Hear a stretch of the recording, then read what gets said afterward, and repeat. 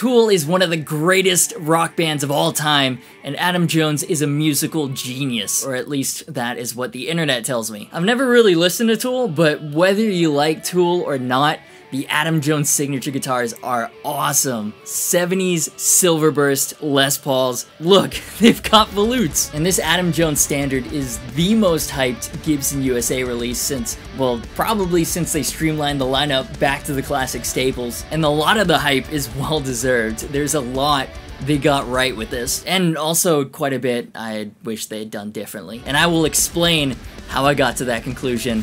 Let's take a closer look. So whenever I get a new piece of gear, I like to test it by writing something with it. It's a great shakedown run. Test the different tones, the tuning stability, whether it's inspiring to play. And this being an Adam Jones signature guitar, I'm gonna try and write something in the style of Tool. Now, I've only heard like one or two other songs once, and I've definitely not learned any of their riffs, so this might be a rough one for my power chord butt rock playing ass. My brothers in Christ, we need a miracle.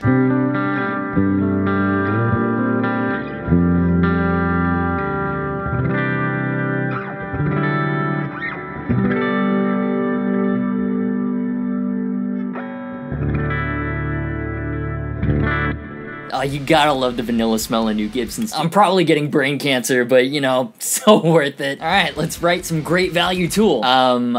I don't know what Tool sounds like. So I've asked Discord. Discord has given me a playlist, a crash course in Tool to listen to. So I'm gonna do a little bit of research right now. Fucking love my job, dude. Yeah, man, it was a hard day at work. I listened to a bunch of Tool. Okay, I've just listened to some Tool, and my key takeaway is, what the fuck is happening? Like, it doesn't seem super technical on the fingerboard, but what is going on with the timing? It grooves, and then it's got sections that just, it's very difficult to follow if you're trying to follow it. I've literally no idea where to start with this. It sounds like he uses a lot of, but other than that, I am lost.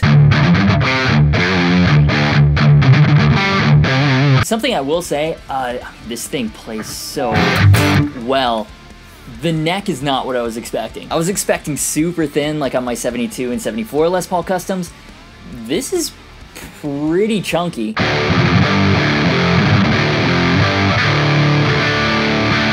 That's a chunky sounding Les Paul, man. I wasn't too sure about this pickup, you know, not being a Seymour Duncan and what Adam Jones actually uses, but it's cool. I mean, it's super hot. Anyways, let me ask Discord again for some help. Just make sure the song sounds like it's about to start for 7 minutes, but never actually does. And then that Wine Witch on Instagram says, breaking up 4/4 or 8/8 beats into interesting subdivisions, like 3/3/2 for the intro to Fear Inoculum. It's 4/4, but it doesn't feel 4/4. Then really simple guitar riffs, but lots of atmosphere and groove. Exactly, this dude fucking nailed it. This person tools. Yeah, he's totally right. The riffs aren't necessarily super technically complicated, but when it comes to timing and arrangement, it's less of a tongue twister and more of a Shakespearean sonnet. And then 6-string J5 says, or a 5 or 7 beat pattern, an even number of times adding a 2-beat fill when needed to fit in 4/4. So kind of the same thing, but a different example. And if you're like me, not a theory person whatsoever, and that sounds super complicated, this dude breaks it down. Just do some hammer-ons, you'll be just fine. I've realized the only way that I'm gonna make this work is if I write the drums first, because my mind doesn't think in 5/4 or 7/8 or anything else besides 4/4 butt rock, apparently. 1 2 3 1 2 1 2 3 1 2 3 1 2. You kind of got like a groove, and then you have that rushed bar, and then you're back to the groove.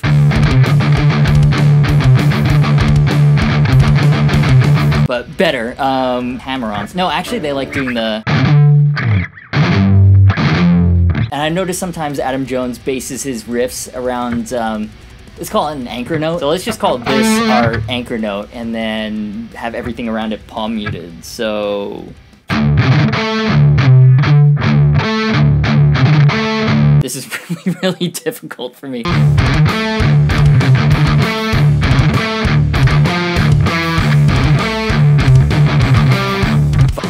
And then he uses a lot of big power chords, which I'm super excited about because I like the sound of this bridge. They do a lot of playing with it's on beat, then it's off beat, then it's on beat, then it's off beat.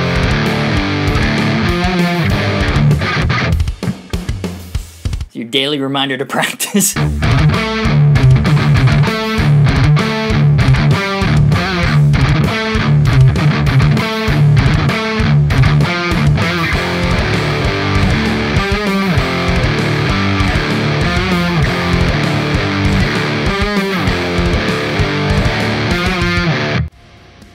That'll work. Baby's first Tool riff. That's our main distorted riff sorted. We need a main clean riff now.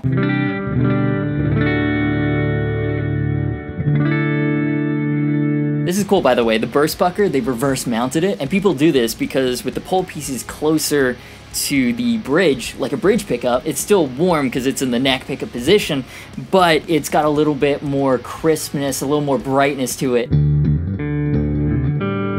So with this one, instead of going 1, 2, 3, 1, 2, 3, 1, 2, I've taken the other dude's advice and I've gone with a 5 beat. 1, 2, 3, 4, 5, 1, 2, 3, 4, 5, 1, 2, 3, 4, 5, 1.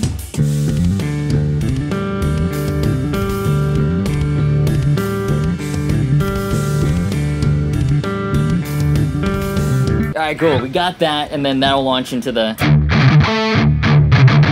Genuinely, right, I think this is the best playing modern Gibson I've ever come across. They've done a really, really good job with the fretwork. This is super nice. Like, even compared to the Slash Les Paul, which is the same price, this feels like a higher end guitar. That could also be the Ebony board. I'm a sucker for Ebony. Honestly, a big thing from the 12 I've listened to so far is repetition, so I think that's mostly enough, but I feel like I do need one more riff.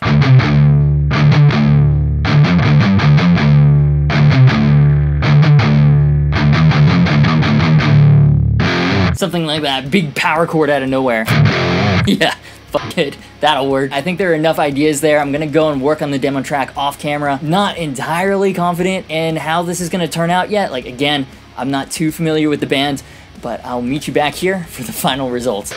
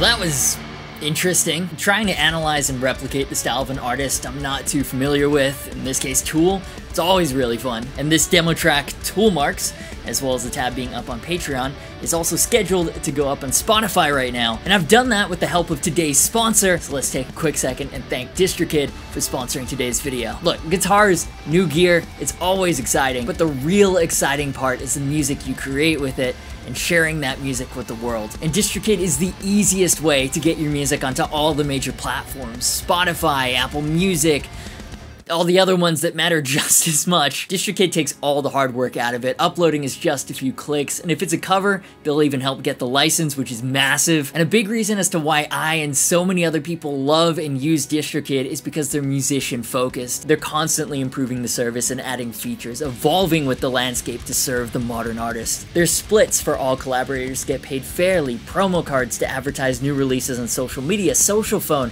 to communicate with your most loyal fans via text. One of my favorite features is being able to quickly get verified artist accounts through DistroKid, like on Spotify and on YouTube. Not only is it cool to have that verified badge, but an official artist channel on YouTube also means you'll have additional tools like analytics for artists, and especially with all the scams going around YouTube right now, that badge is essential in letting your viewers know they're interacting with the real you. DistroKid doesn't take any cuts, all the revenue earned from your music is yours. Pricing starts at just 20 bucks a year for unlimited uploads, but for you guys, use my link in the description, you can snag a bonus discount. Plus, it supports the channel by letting them know that I sent you, so if you got music to show the world, DistroKid is the way to do it. Huge fan of theirs, go check them out. And while you're doing that, here are my honest thoughts on the most hyped Gibson USA release of the year.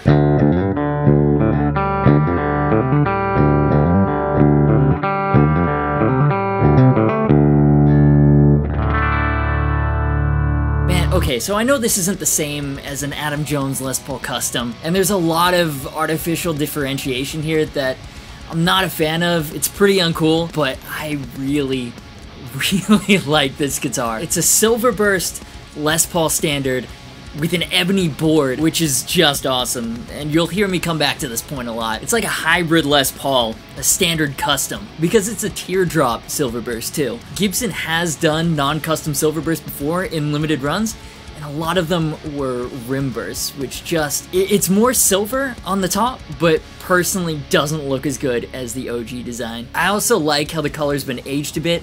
It's starting to go a bit gold. And funny or special with this one, you can actually see the maple grain of the top through the finish, and it's got this cool ripple effect. It's especially noticeable near the control knobs, but it's all over the top. Like, it would seem this is a pretty well-figured piece of maple. Honestly, I don't know if this is a defect or not. I've never seen it on any other solid top finish before. I've checked other Adam Jones standards on eBay and on Reverb. This is the only one with figuring under the silver burst. And defect or not, I think it looks really cool.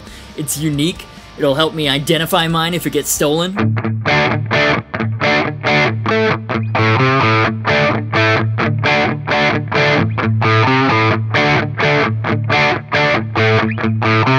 A little more personal taste input. I wish there was a little more green to the color like they had in all the promo pics of the custom shop runs. All the same, really cool they've used an aged teardrop silver burst on the standard so it looks like an Adam Jones model. At least it does from the front. Man, it would have been so cool if they'd taken all of the customs visual cues and applied them to the standard. You know, silver burst on the back and on the neck too, especially on the neck. That would have been awesome. But Gibson have not. They've done what they do for all the other non-custom silver bursts and gone with black. It's fine. It looks fine. Actually, I guess the custom artwork on the back of the headstock wouldn't have stood out as much on a lighter canvas, but still, man, a non-custom true silver burst front and back, that would have been so cool. Still though, it's a standard in silver burst with an ebony board. That's dope. And it's a 70s inspired Les Paul, so it's got the volute. Any Les Paul with a volute scores big points for me. Honestly, I don't know how effective it would be at preventing a break if I dropped this 11-pound monster on the ground headstock first. But if nothing else, it's nice to feel a point of reference on the neck. Speaking of the neck, I'm not sure how accurate this is to the Adam Jones custom shop signatures or the actual 1979 Les Paul custom they're based on. I know this non-weight relief body is definitely 70s inspired. It's about 11 pounds. It's heavy as shit. And I'm a big fan of that. By the way, I love heavy guitars. For some reason, it might just be in my head, but the chugs feel that much heavier. But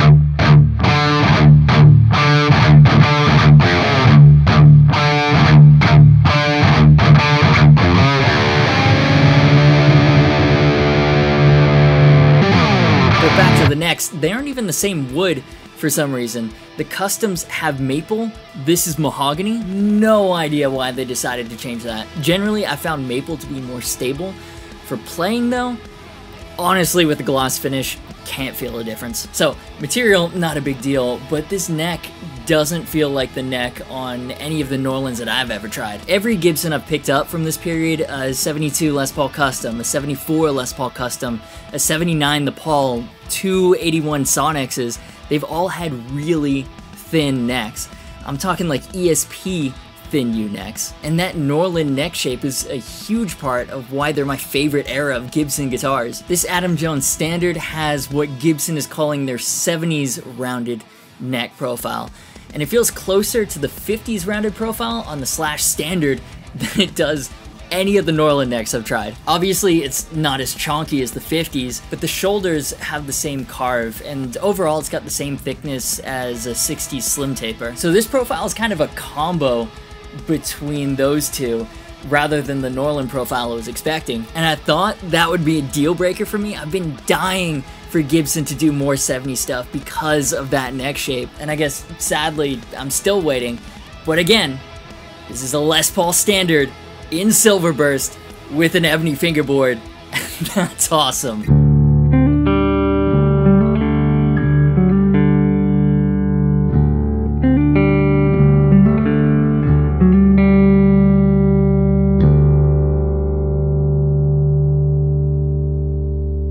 You know, I was a bit worried when I got my Slash Collection Standard. There were super visible tool marks everywhere on the fingerboard. It was like, oh no, are we going backwards? Then I got this, and yeah, it's also got a lot of tool marks on the fingerboard, so that's not great. Part of the nut has also been cut off somehow. That's not great either. Then I started playing it. This is the best Les Paul Standard I've ever tried. It's so easy to play. Obviously, it's not like playing a Strandberg, but if you love the chunkiness of a Les Paul like I do, this one, it's special. The only QC oddities I could find, the tool marks, the nut, excess wax at the pickups, all superficial things. Which leads us to the huge elephant in the room. What is up with the pickups in this Adam Jones signature guitar?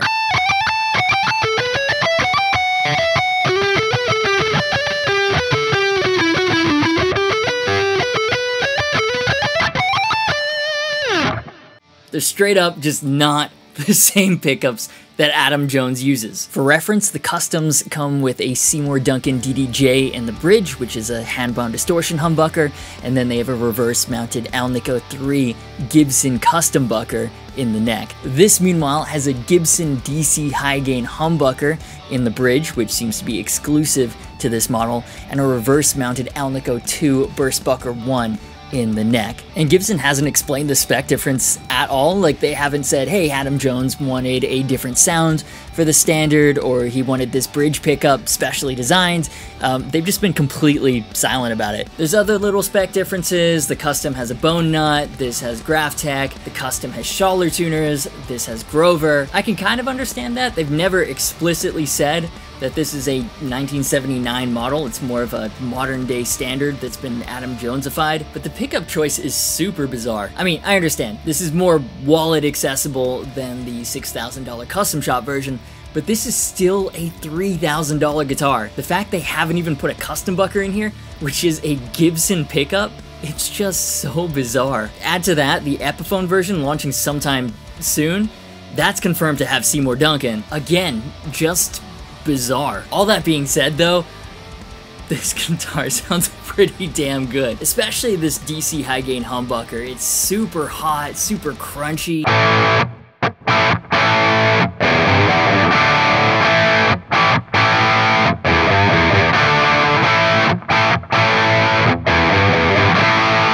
Legit, this is my new favorite Gibson pickup. Actually, I say that like it's a high bar or something. I generally don't like Gibson pickups. I really like this one. It might be a modified Dirty Fingers. Those were introduced in 1978 and would fit the vibe, but that's just a guess. Then the Burst Bucker, I mean, it does PAF things, and the knurled selector tip is a really nice touch. So, I don't know how this sounds compared to the Custom. I don't have one to compare. I mean, I f***ing wish though, right? I would guess the Alnico 3 Custom Bucker has a little more bite to it than the Alnico 2 Burst Bucker, and that might match the hot ass bridge pickup better, but you know what? I just really like the way this guitar sounds.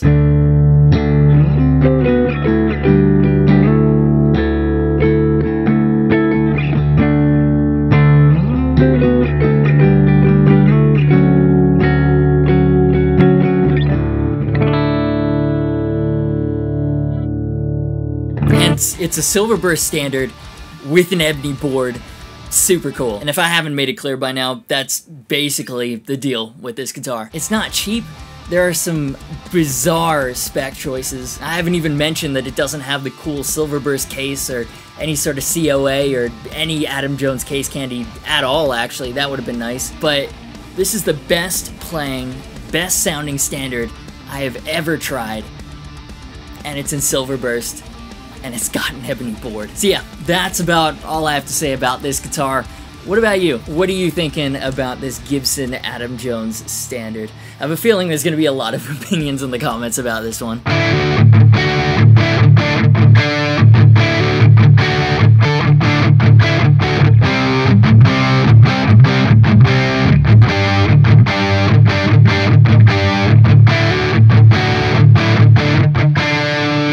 At least a few of you have probably been eye-sexing the Hafey origins behind me. So here's your reminder, don't forget to subscribe and turn on notifications, that way you don't miss any new uploads from me. For that one, there may or may not be a guest cameo whose name rhymes with Scat Beefy. It's pretty epic. Trust me, you'll want to watch that one. And massive shout out to all my amazing patrons. It's been a huge transition moving to the new studio and being a new dad, and the support I've gotten while I've been trying to keep the content flowing, it's just been wonderful and very, very helpful. If you want to join them in supporting the content and get bonus extras, link will be in the description. We're also very, very close to the next Patreon goal, where we'll be upgrading everything to crispy 4K for even better content for you guys. Love this modern standard, but if traditional is more your taste, you'll be wanting to check out this video over here.